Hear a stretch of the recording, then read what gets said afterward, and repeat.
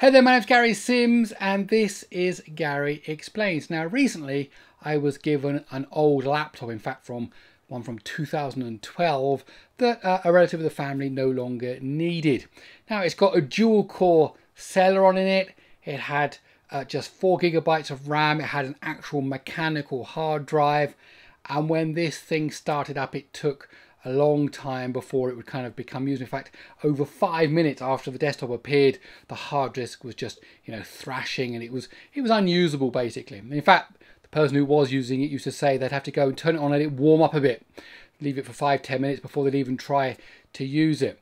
I thought to myself, well, I reckon I know a way in which I can revive this laptop, bring this old laptop from 2012 back to life again. It's got a good screen, 5.6 inches. It's got a good enough battery. It holds it for around 45 minutes, so it's useful. So I thought to myself, let me try and see if I can bring this back to life, rejuvenate it. And so that's what I want to do in this video, explain to you the steps I took to rejuvenate this PC. So if you want to find out more, please let me explain.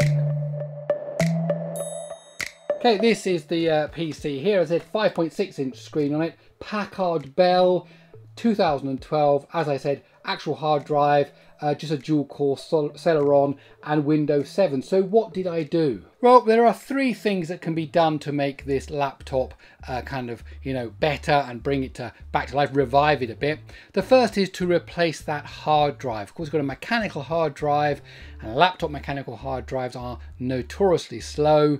So the first step was to change that to an SSD. The second step was to upgrade the RAM, and then the third step was to put on some different software. So let's start with step 1. So changing the hard drive is relatively simple. First of all, if there's any data that you have on the hard drive that you need to back it up somehow onto a USB flash drive over your network, whatever, because once you take out this hard drive, that's it, you're not going to have access to it. Certainly on the laptop, maybe you could connect to it some other how, but really you could just consider you no longer have access to that data. Having done the backup, you simply take off the cover. Most laptops allow you easy access to the hard drive and to the RAM just by taking off some kind of plastic cover with 1 or 2 screws. Take off the cover, you'll see the hard drive in there. You can just slot it out. If it has a cradle, you put the SSD in the cradle. If it doesn't even have a cradle, you just put the SSD in its place. Screw the cover back on, and that's it. You've now got that brand new SSD in there. Now I went for a 1 terabyte drive.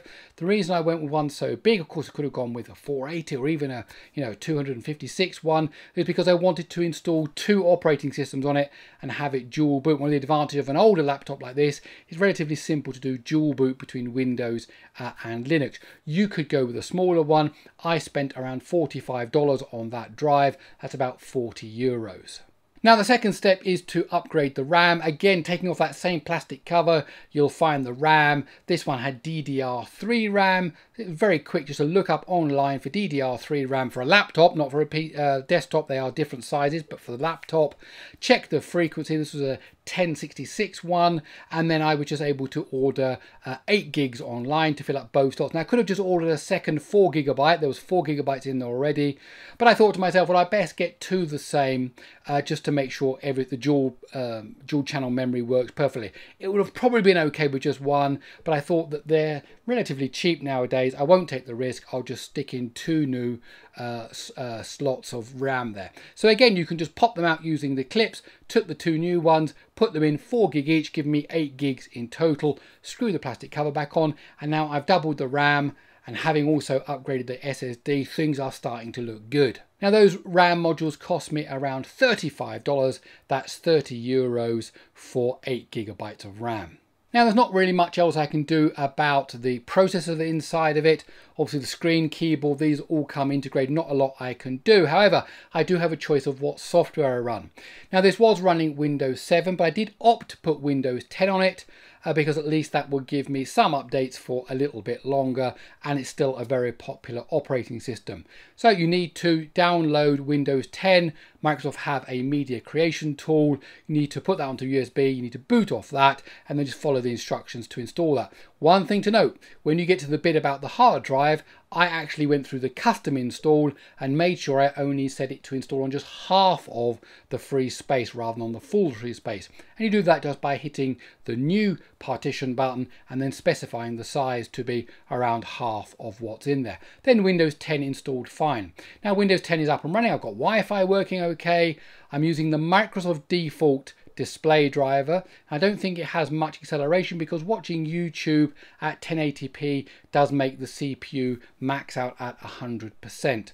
Also, the trackpad isn't doing everything it should do. I can't get gestures to work, so I'm actually having to go up and scroll bars down with, with the mouse rather than using 2 fingers or whatever else the gestures are. But besides that, it's up and running and working fine. Great for productivity, great for web browsing. You can still watch 720p video on it without too much of a problem. Netflix and so on, all looking good. But as I said, what I really want to do is be able to boot Windows or Linux on this. So I went and looked for Linux. So many distributions to choose from. Obviously at the moment we're avoiding things like CentOS, Fedora. Really you shouldn't get involved in those because of the way Red Hat is treating the open source community at the moment. So I went with Linux Mint. I went with the lightweight version. Again, download that onto a USB drive. Full instructions are available on the Linux Mint website. Booted that up and it said, hey, oh, you've already got Windows 10 here. Why don't I just use that free space that you've left and then you can have Windows 10 and Linux together side by side. And that's what I did and it worked absolutely great. Once it booted up, I was actually able to see that the video driver is much better under Linux for this older hardware. I was able to watch 1080p with exactly the same video, only about 50% of the CPU being used. So that was a win-win situation. Again, Wi-Fi is working and the trackpad was working under Linux. So I was able to use 2 fingers for scrolling and all that kind of stuff. So actually it looks like Linux is a better proposition on this older laptop, but I do have the option to boot into Windows if I need to. So in summary, what have I done? I've put in a new SSD, I've doubled the amount of RAM, and I've changed the operating system, and I've got Windows on there, but specifically I've got a lightweight version of Linux Mint, which actually is working really, really well. And so has brought this laptop a whole new lease of life. It can certainly be used for the next 3-4 years in future without really many problems for light productivity, videos and streaming, web browsing and things like that. So the moral of this story is you don't have to throw away old laptops, even if they are over 10 years old. There's still a way to make them useful. I'd love to hear your stories of how you've revived old laptops. Do tell me in the comments below. Okay, that's it. My name's Gary Sims. This is Gary Explains. I really hope you found this video useful. If you did, please do give it a thumbs up. If you like these kind of videos, why not stick around by subscribing to the channel. You can also follow me on social media. All the trendy handles are here on the screen. Okay, that's it. I'll see you in the next one.